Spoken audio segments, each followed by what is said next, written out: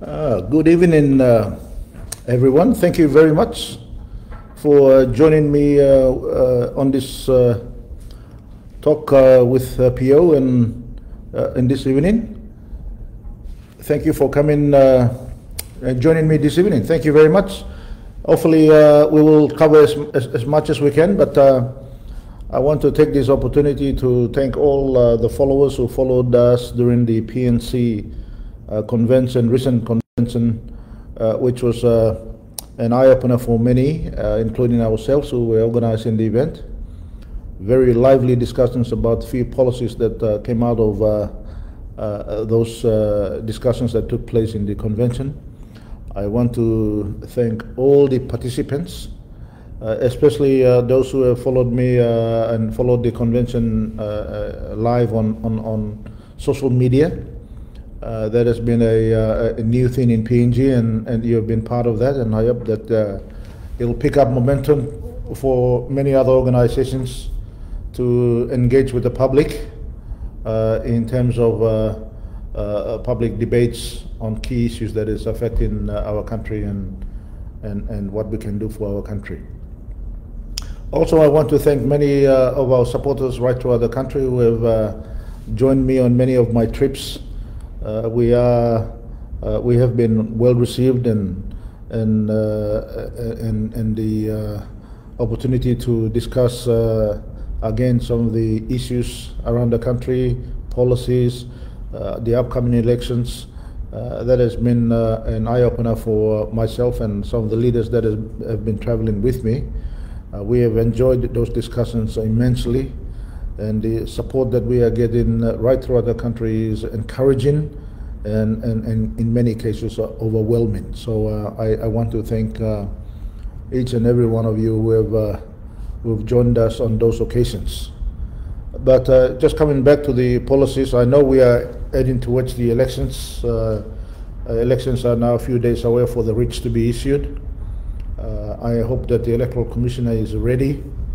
I hope that they could be more engaged with the public, informing the public on the status of the preparations and how they are going on to counter some of the concerns that the public have in terms of their preparations, security, voting, and some of the apprehension that the candidates and, of course, the voters have for these elections. This is a very important election for the country. We are going to approach 50 years of independence in 2025. As we transition to the next 50 years, these elections need to become the foundation on which future leaders can build on the progress that we have made in the last 50 years and where the country is today. So it is quite an important election, and the people must have their say, and people must vote freely without undue influence and with undue encouragement that sometimes are reported in some parts of the country. Generally, we are very happy that the elections are around many electorates in the country. More than probably 95% of the electorates in the country have gone smoothly in the past. But you know, in one or two electorates in some parts of the country have been of a major concern. I think the Electoral Commission and the security forces should focus on making sure that those areas that has history of some disturbance and where people are intimidated and voters are intimidated, I think that's where we should be beefing up our support so that our people can vote freely. Of course, every party that goes to the election wants a better outcome, and PNC is the same. We want to make sure that we win enough numbers to try and govern alone. I think it's important for the country to learn some very important lessons over the last 47 or 46 years. And that is that our country has been stifled by the progress in the development agenda that we have for the country because of political instability that has continued to been with us since 1975 and the first vote of no confidence in right after 5 years after the independence, and that has not been good for the country. This constant instability is a result of so many small parties and so many independents going to parliament, and managing smaller parties and little groups is not easy for anybody who's in government, whether it is PNC or Pangu or whether it's NA or anyone else for that matter, PDM. It has always been a constant challenge. So I encourage our voters to make the right selections and make a clear mandate. You know, if some of our people who are on the opposite of us are being mandated, so be it. But it has to be mandated properly to govern well, and then we can hold that particular party to account for its actions. Sometimes when we have governments that are made out of so many coalitions and so many partners, we have a situation where we are busy managing politics, trying to maintain stability of a government, and sometimes we forget the priority of managing the country on behalf of the people. And we have experienced that when we were in government, and I'm sure at present government is facing similar challenges, and previous governments have also faced similar challenges. So going to an election, getting the policy platforms for each of the parties, feel comfortable with what they are putting forward to the nation, that they are able to achieve what they are saying they will, and elect the leaders on basis of that.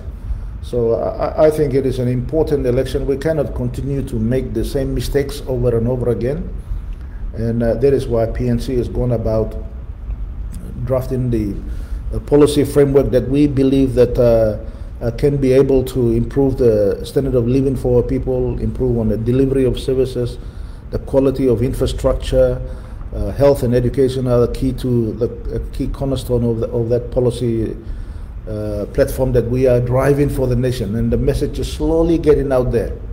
And we are encouraging all our candidates right across the country to ensure that they are able to understand the plan that we have, the vision that we have, and if we are fortunate enough to form government, we want to make sure that those are the promises that we make to the nation collectively. It's not a promise that is made by one or two individuals, but we are doing it so collectively so that we can take ownership and then drive the policy platforms that we have and try and get the best outcomes for our people. So it is important to do that.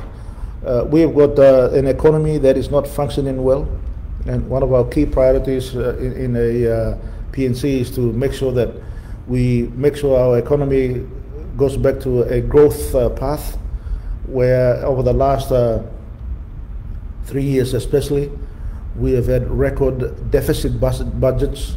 Although we have also had deficit budgets in the past, we have tried our best to limit it down to an average of 3% per annum.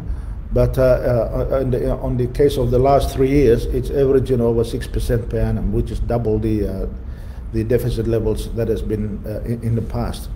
That is of a huge concern because those deficits have got to be funded by borrowings. And that started in 2019 when we lost government in April. The new government came in, and of course the year ended with a 4.172 billion kina deficit. Now we had to borrow 4.12 billion kina to cover that shortfall. That means we spent more than what we had in terms of revenue and grants. And in 2020 it further increased. This was well before COVID and all the other events that took place, which we continuously seem to be blaming the performance of the economy, lackluster performance of the economy too. And then in 2020, we had almost 7.3 billion kina worth of deficit. And again, that increased from 4.1 to 7.3. Almost eventually doubled in the sense that it's getting closer to 8 billion kina, and you have to borrow that 8 billion kina to fund the expenditures that the government has put forward to as part of its expenditure plan. And then, of course, in 2021, we just found out that it has been almost 6.2, 6.3 billion kina again. Now, when you look at those numbers alone, it's already close to 18 billion kina in 3 years. You have to borrow money to fund your budget. And that is why the size of the deficit is blowing out. And when you spend that kind of money, that is on top of the revenues and grants that you have received. So on average, about 10 billion kina. So on top of the 10 billion, you are spending on average another 5 or 6 billion kina a year. The spending of that magnitude is not reflecting on the progress of the country's economy or creation of jobs, delivery of services like health and education. All these sectors are suffering. But our government continues to spend, so we will really have to examine the books, examine the government accounts to see where all these funds has been diverted to. And the concern is that the government today is, as we speak, is continuously writing checks. Bulupindi House, the Finance Department and Treasury Department is almost on overdrive in writing checks on projects that are not being procured well. This is not just average delivery of services to health and education and maintenance of government basic services, but this is to projects and contractors and people, in some cases some tukina companies that are fake companies who have never existed, never had history of operation in PNG, have been given contracts out into the millions of kina. And all these funds have has been expended, and nothing to show for it. And we can't continue to maintain that kind of expenditure levels whilst our services are declining. We have not paid school fees in 2019, 2020, 2021. We don't know the figures of the 2022 will be, but I can guarantee you that given the election year, the blowout will be even worse. And we will be in a much bigger hole than we are currently in. So we are very concerned about the stability of the economy right after the elections. We need to take stock of where we are. We need to take stock of these non-priority expenditures that are taking place, especially in projects that are not going to build the economy or to able to sustain the growth of the economy. This needs to be reviewed. And we will embark on that immediately as soon as if we are given the opportunity to form government. I think our government has tried its best in the sense that they think that the continuity of some of the expenditure levels are going to improve services, but it's not translating to that. Our health services have declined, and many hospitals on a daily basis are struggling to have medicine in the hospitals. Basic equipment. This is basic medicine, basic equipment. And in some cases, health workers are not paid, so the Australian government is paying those for us. As a sovereign country, independent country, this is not something that we want to encourage, where we need foreign donors and foreign governments to come and help us fund our day-to-day operational expenses, which we can do it ourselves. So in terms of the economy, we need to get the economy moving again. And one way to do is we've got to give back confidence, government confidence back into the investment community and the business community. Government has got limited opportunity to create space for employment for our people in the country. The only growth area that can provide employment for all our citizens, and most of our citizens, is through the growth of the private sector. We've had zero foreign direct investment in the country over the last 3 years, zero. Despite talks going on with big investors, most of these investors are waiting and seeing because they can see a government that is erratic, not consistent with its decisions, and making decisions on the run. When you make a commitment to an international company or international organization that is committing billions and billions of kina of their shareholders' money or government's money into our country, they need firm commitment from the government of the day. And unfortunately, our government has not been able to provide that confidence. So we've had zero foreign direct investment in the country. And as a result, Many of our companies and those who are already existing in the country are cutting back on the cost of operations in the country. And the first people who suffer most are our people who get sacked from the jobs because they're trimming costs. Every company in the country is cutting back, and that's why we are saying that our focus is recreating jobs by giving confidence back into the business and keeping a government that is going to keep its word. When you are able to sign an agreement, you are signing on behalf of the independent state of our country. You cannot change it. Doesn't matter whether the government changes tomorrow or the next year. Those decisions are being made already, and consistency must flow on. Unless they are illegal, they breach the constitution or they breach the laws of our country, then you have every right to review those agreements. But if they comply with all the requirements and legal requirements, and our officials and state officials have given the necessary legal clearance, we have no choice but to accept that this is a legally binding agreement. So we need to restore the investor confidence and of course get some of the projects that are now has been stalled, and despite many promises, many of these investments are now on hold. We now know Papua LNG, Pinyang, Wafi, Golpu, Porgera, all these projects are on hold until after the elections. You will see that the investors will start talking to government.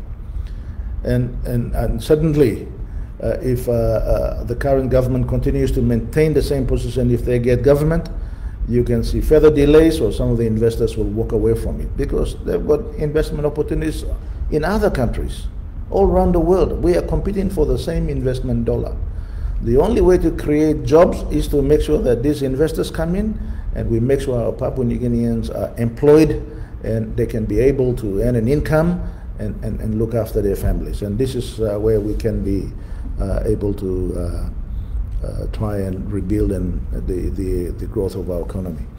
The second issue about the economy is that we need to focus on our strengths, what we have best, like agriculture, fisheries. We need to get back to improve productivity in these areas. Forestry, tourism.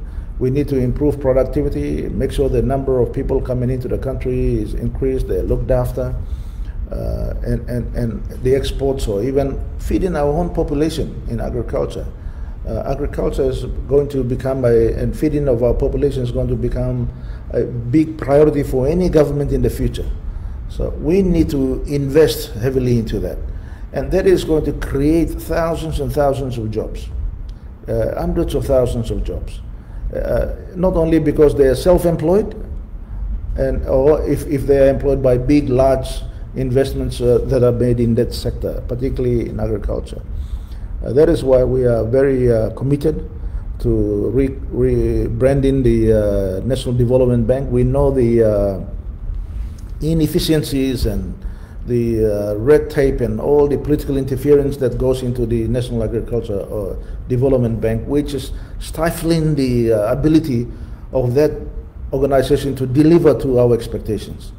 So we have to cut right through it, restructure it, bring private sector in, bring very competent people to come in and manage it, and government puts funding in there so that it can be lent at very, very low interest rates. We want to lend it at very low interest, at less than 3 or 4% on average over 20, 30 years, so that agricultural projects get started and they are not under pressure from day one. They don't have a cash flow problem from day one, so that they are given opportunity to grow and have stability in their businesses, and they are able to have enough income so that they can repay this loan over 20 or 30 years. These are our people. They are not going to run away to another country with loans still outstanding to us. They must be given the opportunity to grow their businesses, and this is the only way. And that we need to mobilize the land, work with the landowners and our customary landowners they've already got a big asset that they can utilize. And in many parts of the world, many people don't have land, but they want to get into SMEs. They've got to rent land, they've got to go and build infrastructure and then start up a business. Whereas in Papua New Guinea, we already have land. We just have to translate that into making sure that it works for our people who own the land, our people who can get into SMEs, particularly in agriculture. And our government's aim is to move some of these key departments, like agriculture. We are going to move it into places like Hagen, where we can develop the Wagi Valley, which is a very fertile land.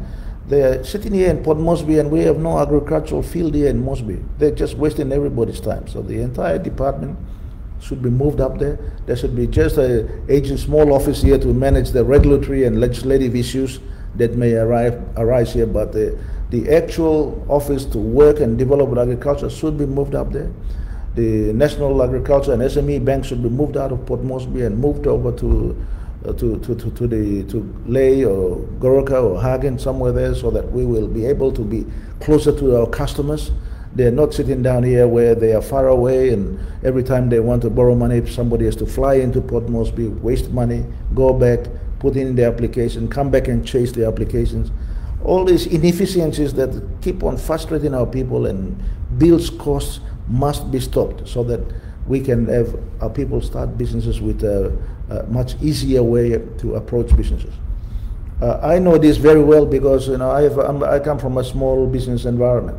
I started my business 35 years ago when I left university, and I went to Goroka and started a small store and built my businesses from there onwards.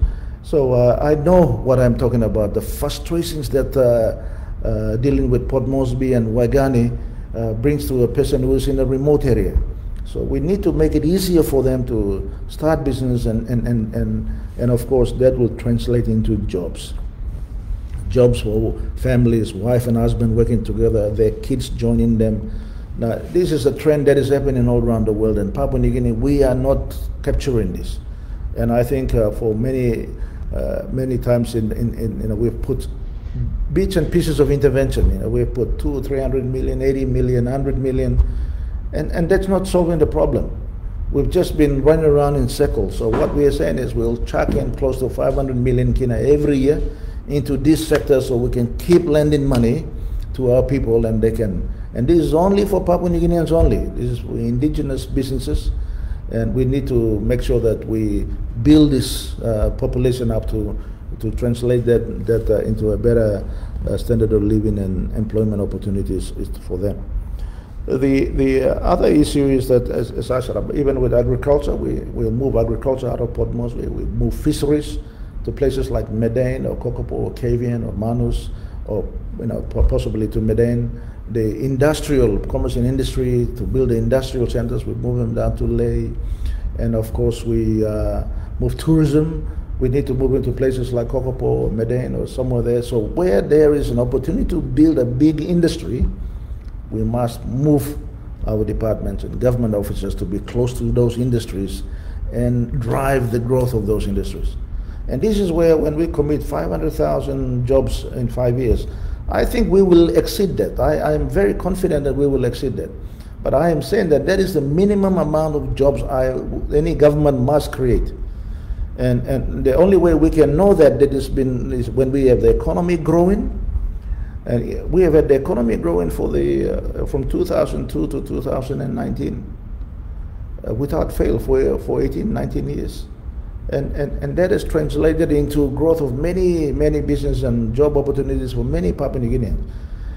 All we have done is created an environment where investment opportunity is not even available. Many Papua New Guinean even own businesses are holding back investment in expanding their current businesses because they lack the confidence in government. Government interference, government put in unnecessary legislation to curb certain industries because they are either jealous or they're envious. Sometimes they don't like the business leaders who are in there because they are associated with certain people. This kind of immature way of running a nation and immature way of making decisions must stop. Because these people are creating jobs for our citizens. They are paying taxes and they are investing in our country, investing in long-term investment. When they make buildings and when they build infrastructure, they can't pack up and leave tomorrow. They are committed to our nation for many years. And that's why we need to work together to make sure that we promote these very important sectors like agriculture, forestry, fisheries, tourism.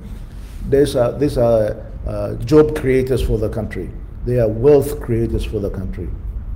And through SME and Farmers Bank that we have committed to 2023. First day, we must have a retail banking license. There's no more excuses. We've been telling National Development Bank to get a retail banking license so that Papua New Guineans who are lining up on queues at ATM, they don't have to line up there. They can go to their bank and they don't have to be asked questions continuously like criminals as about who they are and what their identity is when they want to open an account or when they want to transact. That is why it is important that we create an institution in banking and financial services that is going to serve our people, and they can have access to this capital that they are now not able to, the access to credit they are not able to, so that they can either expand their businesses or of course build new businesses. So I think that is the way to go. We've talked about also an housing policy where we said we're committed to building at least 5,000 houses per annum. I have been in politics for almost 20 years now. This will be my 20th year.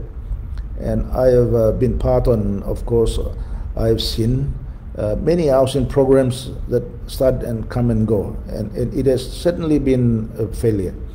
So when we got into government, we tried a few housing schemes, it didn't work.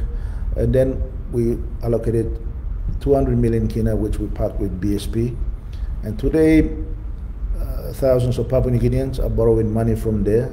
A top limit of 400,000 kina per year at 4% fixed interest rate for 40 years. So give them a real chance so that their repayment to the loan is very small, but gives them a real chance to be able to afford to build a house, buy a house, and live in a house that they can own over time. And of course, that can be passed from generation to generation, but it is a home for Papua New Guineans. So that is a success that our partnership with BSP has been able to deliver. But still, the demand is very high, and a lot of Papua New Guineans are still missing out. That is why we are saying that we will be committed to engaging with private sector, but we want to see real outcomes of affordable houses at affordable prices, where the state will be able to enable funding for them to borrow for over an extended period of time, so each individual take ownership of those houses. So it is a public housing program that we want to develop and deliver around the country. I think it is achievable, because I don't like to see our people sleeping and going and building houses and squatter settlements popping up everywhere. It is, firstly, the quality of life is not good. There's no water and sanitation. There's no electricity. All this and water and all those things that are basic necessity to a good quality of life, it's not there. That is why our people are sick. They're not healthy enough, and they're not productive. It's because of a lack of poor housing and poor living standards that they are now living in. We need to break that cycle. I always say to a lot of people when I meet them that, one thing places like China has taught the world, not only Papua New Guinea but the world, is that we need to study, where they have moved 400 or 500 million people, 400 or 500 million people from poverty to middle class. Now that is an example that we can translate in a much smaller scale, but in PNG it's doable. And that is through mainly by making sure that they've got good quality housing and have access to power and water and sanitation.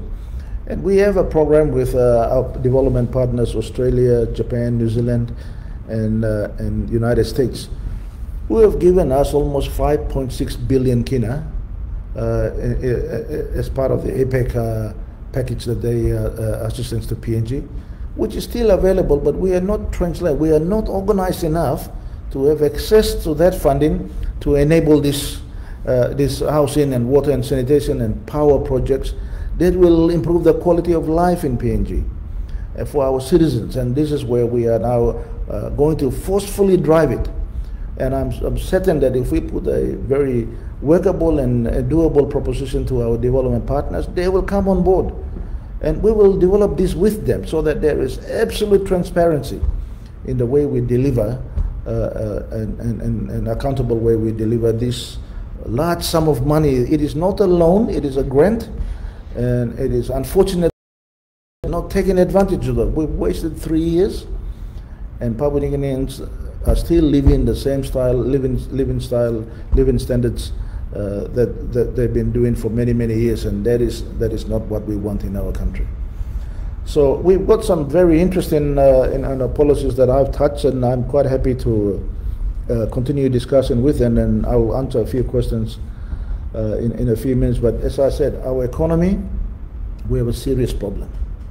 The Treasurer, in the last session of Parliament, when they had a lengthy session of Parliament, which was absolutely unnecessary, but put in legislation. Even one of their coalition partners, National Alliance, come out and say that they are very opposed to the idea of pushing last-minute legislation and laws that is going to serve personal interest. Now, what has happened has happened. I'm certain that the new government coming in will review all those legislations to make sure that they have been done in the best interest of the country. And as part of that sitting, the Treasurer again submitted the final budget outcomes late again. He did it in April. He's supposed to do it on 31st of March, but every year he has failed to meet those deadlines required by law. And he had a 15 or 16-page speech, and in any economic statement of any government, one of the key issues, apart from revenue and expenditure and deficit and the policies that will drive the economy and bring about stability in the economy, is also a statement on the level of debt that the country has. Every statement since independence has captured that. But unfortunately, our Treasurer has conveniently excluded that in his statement. And the numbers came out late, and we have to go around looking for it in international organizations like IMF and World Bank through their websites to try and put together a statement on our own country, what's happening to our own economy, which is supposed to be a public document for public consumption. This kind of trickery is unnecessary. We need to tell the country where we are. We need to take ownership of the decisions that we make, and I am certain that the public will understand. But we continue to blame others for the things that go wrong, trying to take credit for what is rightfully not their making, and continue to make promises to the nation that you can't deliver. It's impossible to deliver, and knowing very well that it's not going to be delivered, they make promises because it sounds nice and it's conveniently told so that they can influence people's decisions in the upcoming elections. This is wrong, and I want to assure everybody, this election is not about who becomes prime minister or which party gets into government. It is about you. It's about your family. It's about your children. It's about your job. It's about the quality of life you want to have. It's about the cost of living and the prices that are going up in the country for everything, every consumer item, from food to fuel to kerosene to cooking oil. Prices on average from 10 to 25% on many of these items are going up every month or so, and there's no control. And this is the problem that we are facing, and governments need to be able to tell the nation the true state of affairs of the economy, true state of the accounts of the government, and so that everybody can put our thoughts into it. Even if we have to criticize, we try to criticize in a constructive manner, giving suggestions as to how they can address and take charge of the issues and the challenges that we have in forward. So I think governments, not only this government, but governments in the future, must be able to take ownership of decisions. Not every decision a government makes is right all the time. This is because the circumstances are different. When you're making those decisions, at that time, you think it is the right decision.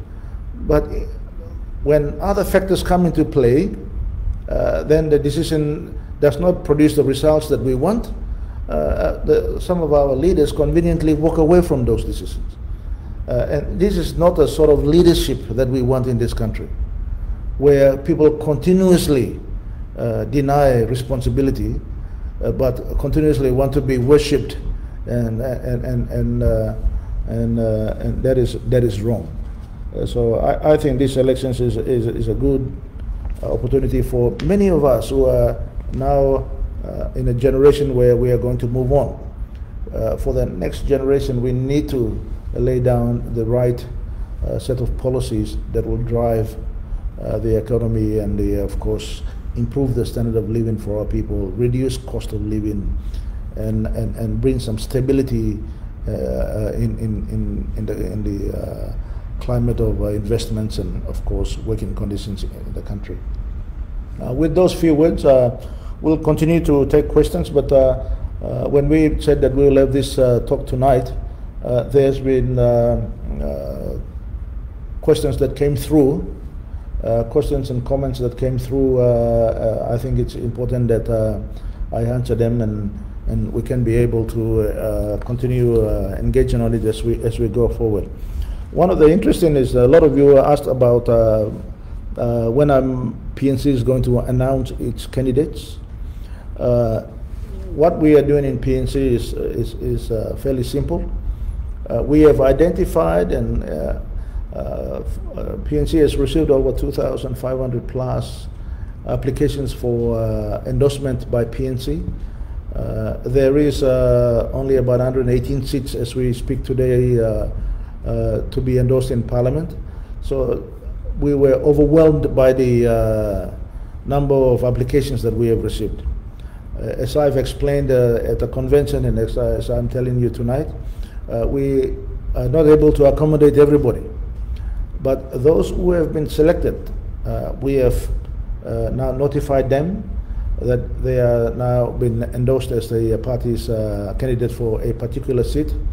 And those candidates have now responded back, and we are filling the necessary forms that are required to be submitted to the Electoral Commission.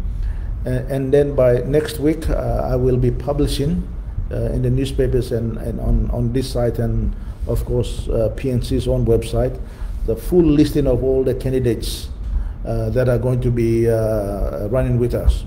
Why we are doing this is that we don't want to publish an announced candidates listing, and then just before the writs are issued and nominations take place, these candidates have been scouting somewhere else and they want to move to other. We have to respect that. If they want to move to another party, or if they want to run as an independent, that's a choice that each individual can make. So we have to respect that they are comfortable with us, they are comfortable with PNC's policies, and that we are going to go to the elections together. One thing I want to assure you is this. What I've learned over the last 3.5 years, it has been a learning experience. It has been painful, but it has been a learning experience. Is that I have analyzed all these people who have been associated with me in one way or another in the formation of our government and my dealings with them over the last 20 years. We have seen each and every one of them, how they have committed, whether they are committed to the party or to the nation or to each other, or there is a level of loyalty that we need to express to each other. Now, given that, we've come to realizing that we are now going to have a very clean start. PNC wants to have a clean start. We want to put a team of people who believe in the cause of the policies that we are trying to deliver for the nation. We don't want to have candidates and people who are joining us for the sake of just saying, oh, we are now going to form government, so we have to go and join this team. We want to have believers in our cause, and that's why we are very committed into seriously scrutinizing each applicant and making sure that we don't repeat some of the mistakes we have made in the past. We want to have a quality of leadership that is principally there to serve, make sure that the welfare of our people is #1 priority, and the commitment to the party to deliver the policies that we are promising together to the nation.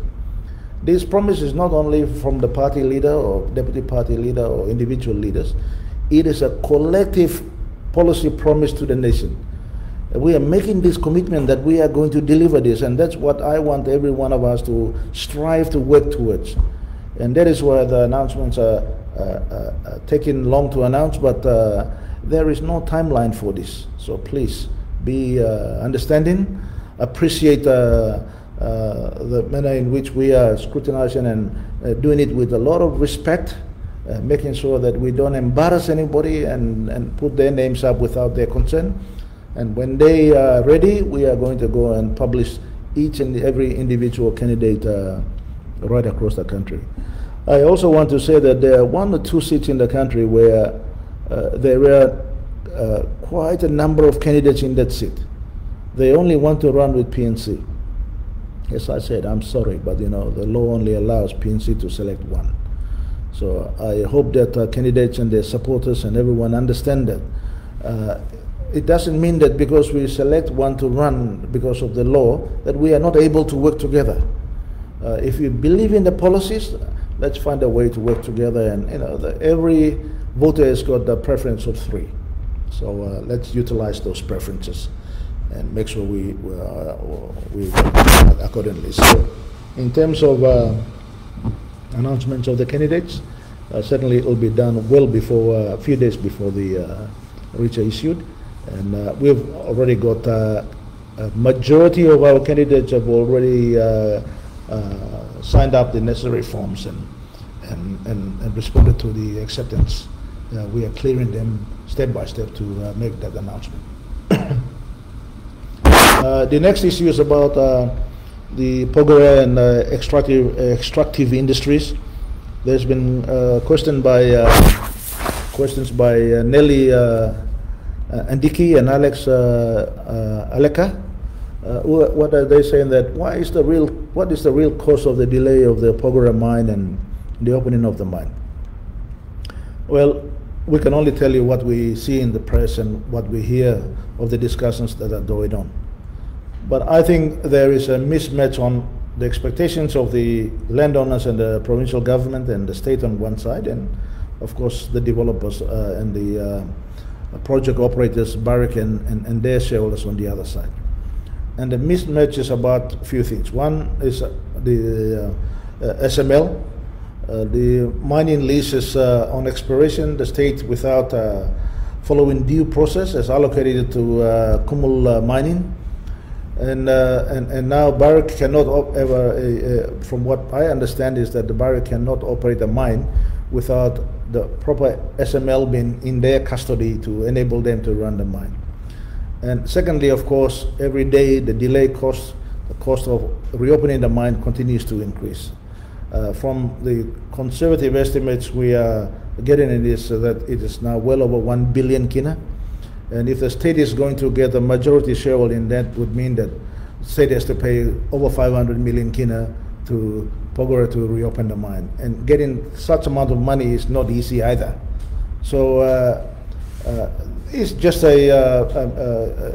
unfortunate that our leaders have made a rash decision.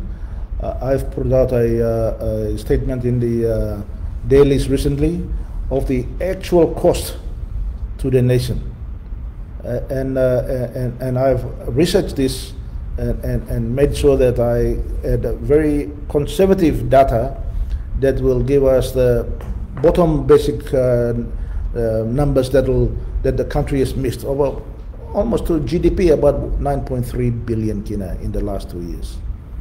Now this is when the gold prices are at its highest and continues to remain so at this moment.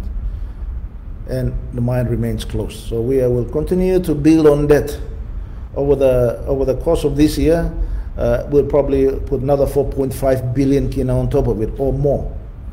So you will end up losing the GDP growth of the nation will be now mixed by another 4.5 billion, taking it up to say 14 billion kina.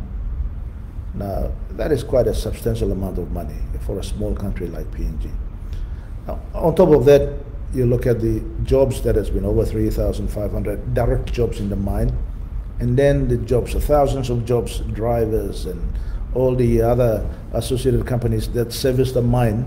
We're talking into probably 10,000 plus jobs that have been indirect jobs that have been lost to Porgera.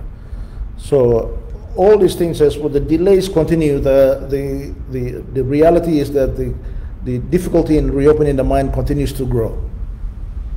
So someone needs to come in and say enough's enough.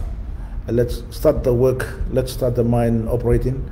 There was no thinking process when they made the initial decision. They thought that it was easy, that you can just walk in and take over anything. Well, it doesn't operate like that in the real world. So I think it's important to note that you can be assured that it'll get more and more difficult as the year progresses, and that will become the similar story we are facing in Panguna, where after all these years, even after the peace agreement, and now we have an autonomous government on Bougainville, there is certainly difficulties in reopening the mine. But we are not learning from that history. We are just allowing things to get out of hand and think that that is okay. Well, it's not okay. It's hurting a lot of families and a lot of businesses and hurting the country. Alex again asked, the Marape government has injected 30 million kina to Porgera. So in February for Wafi Golpu infrastructure development and relocation of the landowners. To comment, he said there is no such development taking place. What is this view? Well, Marape government unfortunately has got a habit of just pushing checks around and making commitments everywhere, thinking that money will solve all the problems. Well, that's certainly not true. It's not going to work that way. You know that you need to sit down and have a long-term arrangement with all the landowners and their benefits that they are going to get properly documented so that they are able to deliver on these projects. Government has made promises that it can't keep. And unfortunately, I can say that Wafi is now in the same problem that Porgera is facing. Porgera, without any income, Marape government has promised almost 100 million kina to the landowners and the provincial government, Enga provincial government, 100 million kina. I think from what I hear, 40 million kina has been paid already. Now, I'm not saying that the landowners and Porgera or the provincial government do not deserve such a payment. All I am saying is there's no income from Porgera to pay for such thing. But all the rest of the taxpayers in the country, at the expense of our health and education and all the other expenses and basic services that we are supposed to provide, we are pulling that 100 million kina out and paying there when the issues are still remain unresolved. And so many visits down to the Governor General's house to sign all these agreements. I mean, we're making Governor General become a laughing stock. His signature should be worth something, a finality of something that you are getting things moving along. But today you can just take any paper down there and sign it anytime you want to. So we need to be serious about this. We also have Philomena Aruma saying that what sort of changes that what is PNC's policy on the extractive industry, considering the changes that are made by the current government. Well, I mean, the current government has made a lot of talk, but in terms of the legislative and arrangements and changes, it hasn't changed much. The new Mining Act has been in discussion for a long time. It's not put forward yet. They are trying to develop some of the existing projects under the old Mining Act, and then they're saying that we will develop the new Mining Act under the new arrangements when it comes into law. There's a lot of confusion going on, so we need to get back and sit down and say, listen, this is the issues that we need to resolve. Let's have a clear understanding. The investors coming here are not here to just do business for us and say, you take all the benefits and we'll put all the money in there. We have to appreciate that they're here to make money. They're here to make money. Our job as leaders and our job as a country is to maximize our benefit for our people, our country, and our landowners. So when they say that they're going to maximize the participation, it comes at a cost. So we need to value the cost. When are we going to start getting this? So in some of the negotiations that we have been doing when we were in government with like WAFI, we increased the development levy and the royalty levies. Even though they were 2%, we increased it up to 3% each. So we increased it from 4% to 6%. That's a 50% increase. But that is trying to increase the cash flows coming directly to the landowners and provincial governments as quickly as possible, rather than waiting 10 years after the cost of constructions and the cost of constructions and cost of operationals are deducted. And when all the loans are repaid, that's when we start benefiting from the projects. And our people's demand is today, about services is today, infrastructure is today. We need to find a solution to that. We've come up with a policy saying that in totality for any development, 51% plus percentage of the inflow of revenue and benefits to that project must be for the benefit of Papua New Guinea. That's what we have stated. That's the guiding factor that will go. No less, 51% plus. So that is how we are going to approach and try and consolidate. But there must be clarity in the legislation that is before us. She also asked, Philemon, he also asked about 500,000 jobs. He's saying that when you're in power, you didn't create this. Are you going to create another 500,000 jobs? Well, when we were in power, as you know, the economy was growing from as such at 2002 when Somalia was in power, all the way up to 2019. The economy was growing. When the economy was growing, there was employment in the industries, private sector, government. The economy was thriving, so more and more people were employed. The only issue that we have in the country is we do not have a data collection system to tell us how many jobs were created, and who is employed and who is not employed. So our aim is, as we have committed at the convention, in 2023, because what we are committed to is we want to also put government funding directly to the wards, directly to the LLGs, directly to the health centers, directly to the schools, directly to the health facilities, funding directly from national government to those facilities. In order for us to have a fair distribution of those resources, we must have actual population data.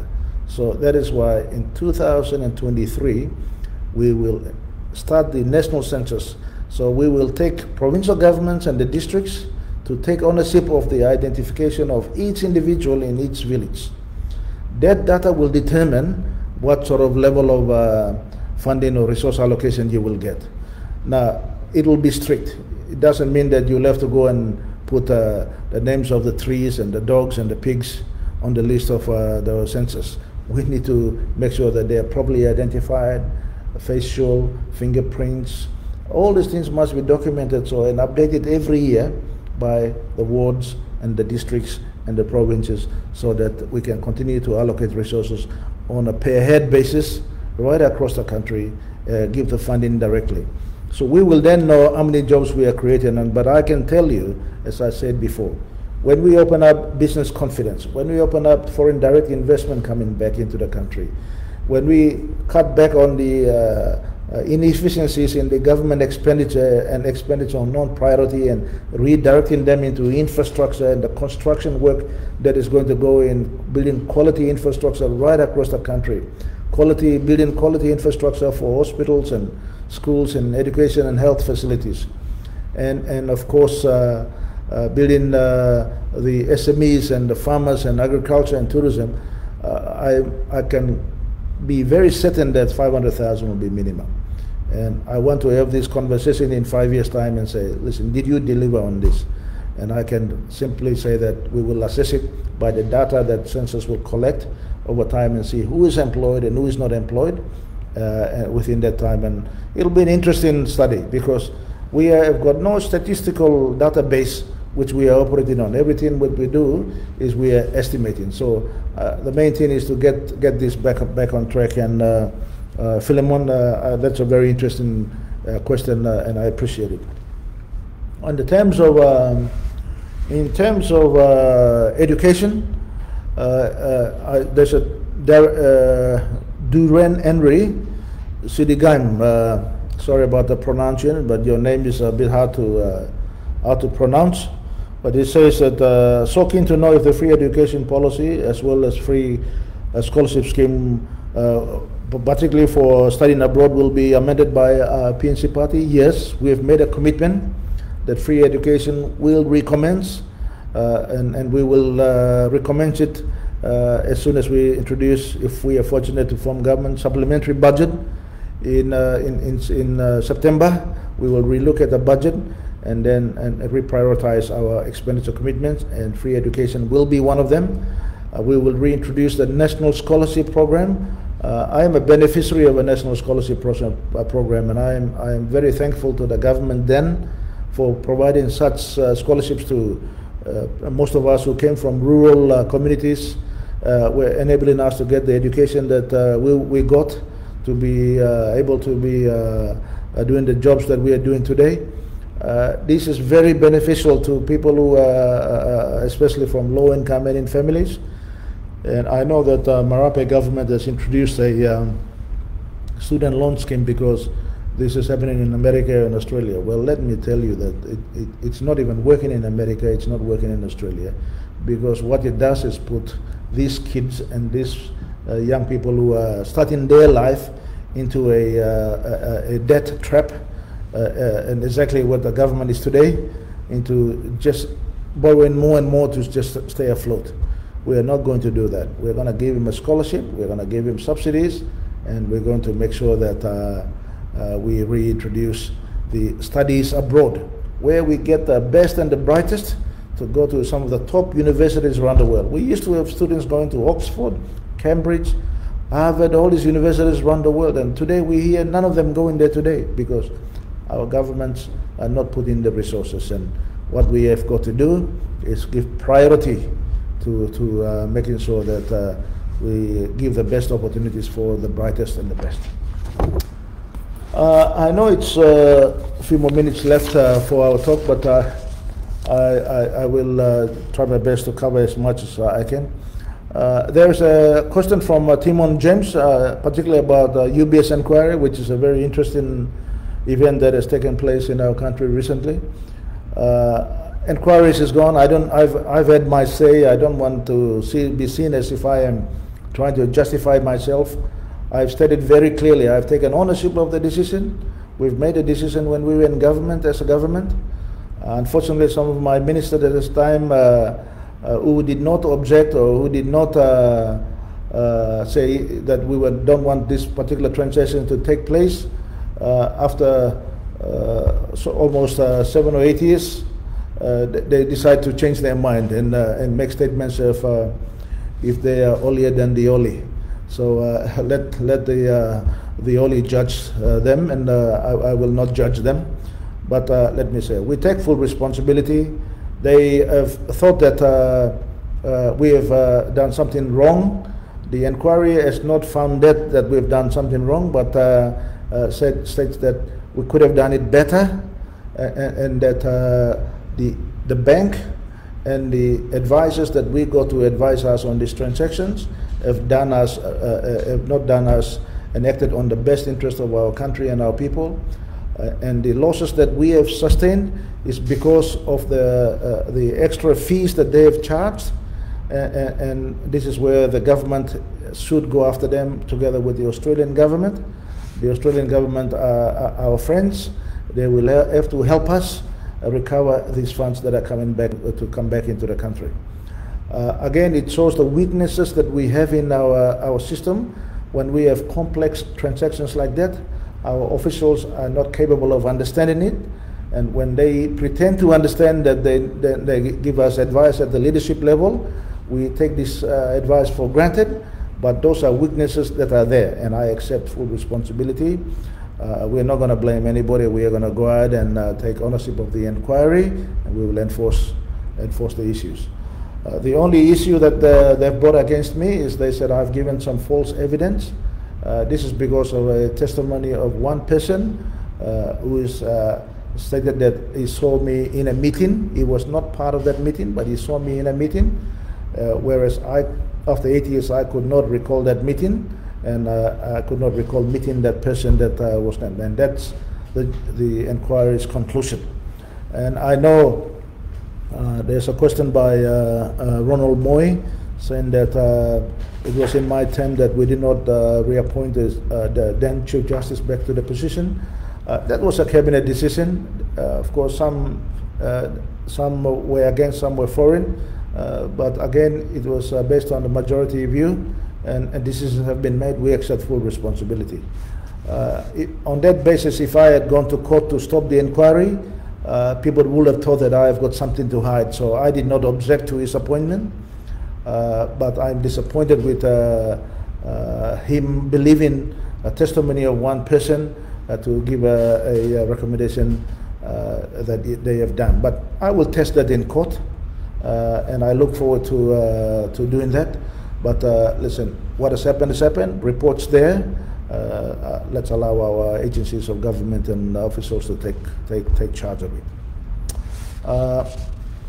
We've talked about the economy. There's a few views about how is your government going to reduce the high debts we have got in the country. Well, firstly, we'll have to try and learn to live within our means. And the only way we can reduce debt is cut expenditure. And non-priority expenditures that, we won't have any cuts in health or education or law and order or infrastructure or the basic things that run the country. We are not going to cut. Free education is not going to be cut. But some of the sweetheart projects and some of the payments that have been made around the country, those are the ones that we are going to cut, where it is got of no economic value or no service delivery to the nation. By those savings, we are able to bring the deficit back to an acceptable level. As I said, today it's just over 6 billion kina a year. That's just far too high. We have to bring it back down to, in 2018 it was 2.048 billion kina deficit. These are the official figures from Bank of Papua New Guinea, IMF and the World Bank. These are not my figures that I'm quoting, so if anybody has got issues with it, please check that. But we have to bring it back to 2000 level, 2 billion level deficit, and slowly bring it down. And we have committed to a balanced budget, meaning that our revenues must match our expenditure by 2027. If we get into government, that is a commitment we have made. And to reduce, there's a misconception out there that when we talk about Fiscal Responsibility Act that was passed by Bart Philemon, I think in 2009 or so, that he set a limit of the 30%. Well, if you read through the law, there's no such limit at 30%. It was a sort of a guiding principle that the government took, but it is not legislated. In fact, when we came into government, I think it was in 2012 or 11, I think it was 2014, when we saw that debate of our debt issues were getting out of, and we wanted to force ourselves to come down to a fixed level of debt to GDP. So that's why our government put 35% debt to GDP. In practice, of 30% was done under the Sumara government, but it was not legislated. The legislation was done by our government in 2014. Then a few years ago, I think last year, the Marape government increased it up to 60%. So we are committed to bringing it down back to 35%, so we can live within our means. And if we have to legislate that into a constitution rather than a simple law, we will do that in the coming term of parliament. That way, we force our leaders who are coming into government and who are going to lead us, even doesn't matter when government changes, they are not going to put us into a huge debt situation as we are in today. So I think our policy is very clear and very strong, in the sense that we want to have a balanced budget in 2027, and over the next 5 years we will reduce the debt levels down to 35% of GDP and lock it in there by possibly constitution. In terms of home ownership, as we said, we are going to try and build 5,000 homes per annum, and not try. We will start from day one. As many of you know, I'm always keen on building infrastructure for our people, and housing is on the top of our agenda. And if we give a quality housing, good access to power and water and sanitation, you will see the standard of living and quality of health and productivity of our people will increase. So once again, thank you very much. We will be seeing you out on the road. I look forward to engaging with you over the next few weeks. But to conclude, let me tell you this. These elections coming up is not about who becomes prime minister. It's not about one or two people. It's not about PNC or Pangu or National Alliance or any other party. It's about you, your family, your community, and your country.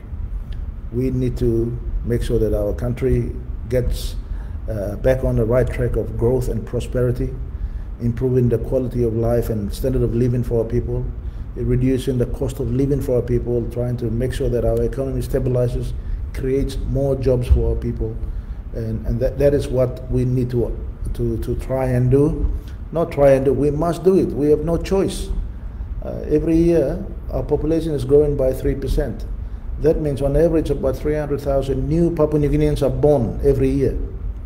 And they will demand schooling, they will demand hospital services, they will demand the roads that they will be used. So every year when you're doubling that, every 5 years, when you look at that's another 1.5 million people, Papua New Guineans, that are going to increase to the population. So it is not something that we have to, we want to fall behind. We have to put our foot down and say, enough, let's get onto building the country and developing the country, and that we are all proud of. Our country is not poor. Our country has got enough resources, both in terms of natural resources and resources in manpower. We've got some of the smartest people in this country that can be part of this team to grow the country and develop the country. We are asking you to join us at PNC. We've got a clear policy platform. I'm disappointed to see that many of our other party friends in our other parties are not clearly articulating their policies. They're developing policies on the run. As soon as they go to one rally, they have a different policy announcement. When they go to the next rally, they've got a different policy announcement. It's sad to say that, but they don't know what they're talking about. So let's make the right choice, and look forward to seeing you in the elections and the campaign over the next few weeks. God bless you. Good night.